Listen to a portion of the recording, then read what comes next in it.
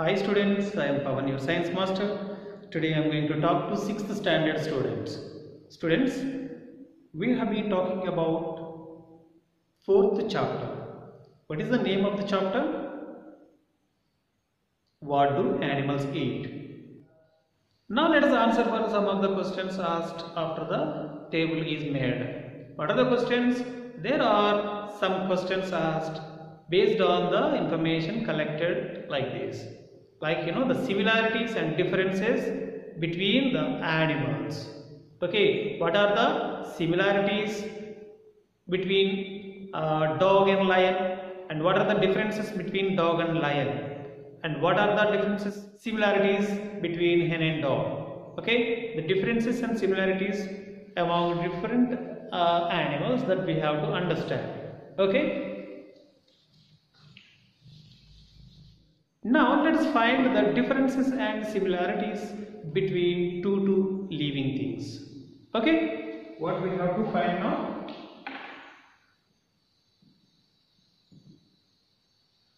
Differences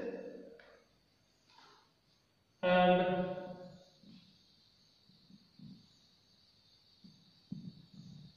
similarities. Okay students, here differences between dog and hen,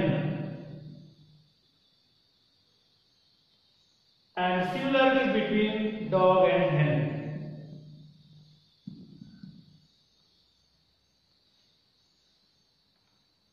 And differences between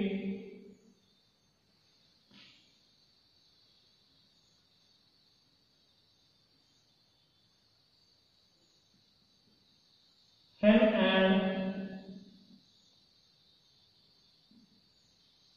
hummingbird. Same, hen and hummingbird. Here, the similarities between hen and hummingbird. Next,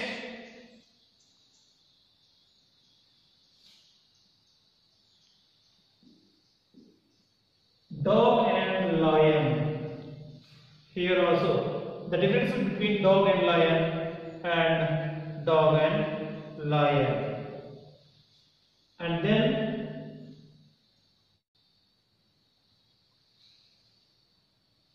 also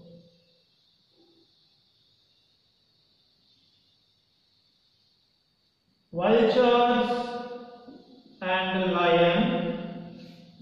Here also vultures and lion. See students, at least 2 differences, 2 similarities that you need to do as a project work, students. Okay, you need to do this as a project work. What are the differences between the dog and hen? What differences are you going to find here? The body parts help in taking food. Okay, what are the body parts helping the dog to take in food, and what are the body parts helping hen taking in food? Like that. You have to write the differences and similarities. So, what is this project work? Comparison. Compare.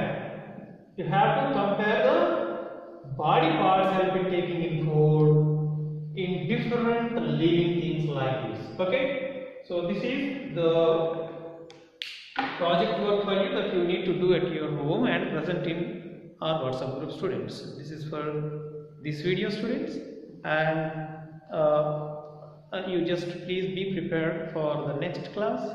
Thank you for listening. Thank you very much.